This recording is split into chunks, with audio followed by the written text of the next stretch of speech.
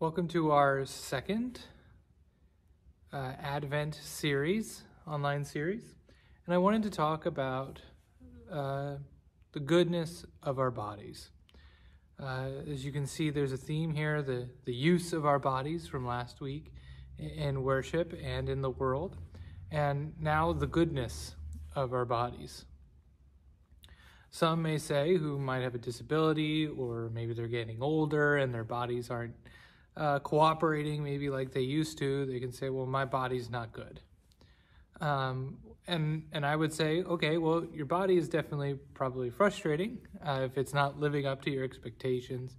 Your body can definitely be a detriment to what your mind wants you to be able to do. It can hinder you from entering into non-accessible buildings. It can keep you home and away from people because you just can't get out of your house. And I agree that can be hard to say that is good, and that's not good. Our bodies are a part of this world, and unfortunately, our bodies are not perfect, but they are good. So what do I mean when I say good? I mean that our bodies are created and molded by God. That the intended purpose of our bodies was so that we could experience the goodness in this world. God didn't want us to suffer. God doesn't want us to suffer. These bodies aren't meant to add to our suffering. If anything, they're meant to help us experience and find joy in this world. And unfortunately, due to sin and us not living in accordance of how God would like us to live in this world, we have diseases and a whole bunch of issues because of the chemicals that we have. And, things just aren't working the way that maybe God or we intend. And that can be hard to say that our bodies are good. But they are good. They're good in the sense that when God looks at us and sees us, God calls us good. Broken, but good. Worthy of love. I think that's more of what good means. Our bodies are worthy of love. From us, from God, and from others. St. Peter's High Spire, when I was ordained, got me a gift. And they got me an icon of my favorite Bible passage. And it's right up in the beginning in Genesis. As you can see, here's God. Here's Adam and Eve. Now, some will see this icon as a bad thing. This is the time where Adam and Eve are out of Eden, the place where there is no suffering, where they were naive to the evils of the world. They could live in paradise. But they chose to understand evil and to experience evil above living in this contained goodness bubble called Eden. So what happened is God said, you would surely die if you ate of this fruit of good and evil, knowledge of good and evil. And by the grace of God, God did not kill them. Instead, God kicked them out of Eden to continue living. Now, what this meant is that they understood what God understood. They understood that evil was evil and caused, ripples in what we consider to be good. It affects our ability to live in a comfortable and joyous manner. It doesn't mean that there isn't joy and that there isn't goodness around us, but evil gets in the way, sin gets in the way, and Adam and Eve chose that life, and they chose that life knowing that they would die. So there's something to say about human nature, that when given the opportunity to live in a perfect atmosphere where there is no suffering and there is no trials or tribulations, We would rather die and know the truth than live in perfect naivete. So I'd like to help keep that in the back of our minds. But going back to this icon, as you can see, God, yes, kicked Adam and Eve out, but that was an act of mercy because the rule was you would die. And there's also another act of mercy that God did, and that's clothe Adam and Eve. And God didn't desert them. God still was with them. God wasn't walking among them like he was in the Garden of Eden. But God never deserted God's creation.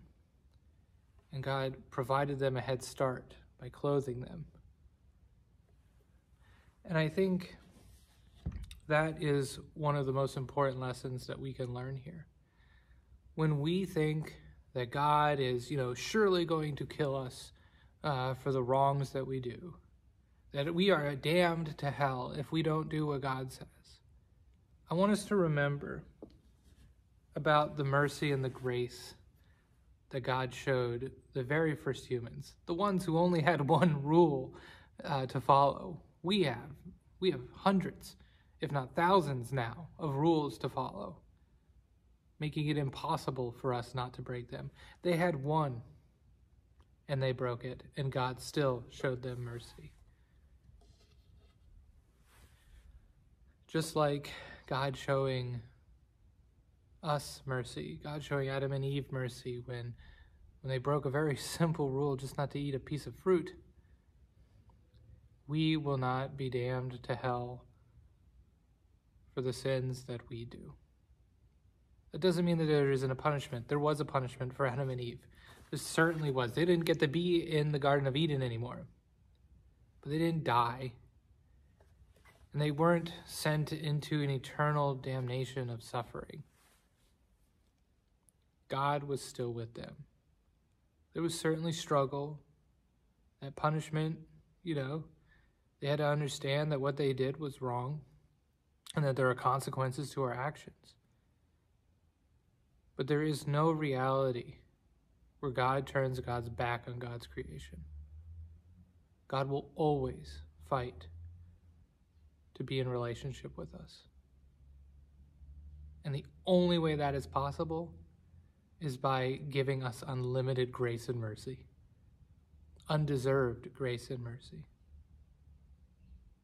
I know that can be hard for us to desire, to want, to even accept.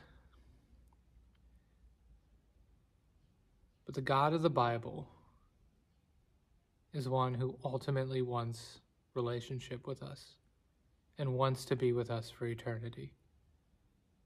God does not desire hell. Even the worst of the worst in this world, they will certainly get their punishment. There are consequences to their sin. But they will also be given grace and mercy and an eternity of God trying to redeem them and bring them back into the fold.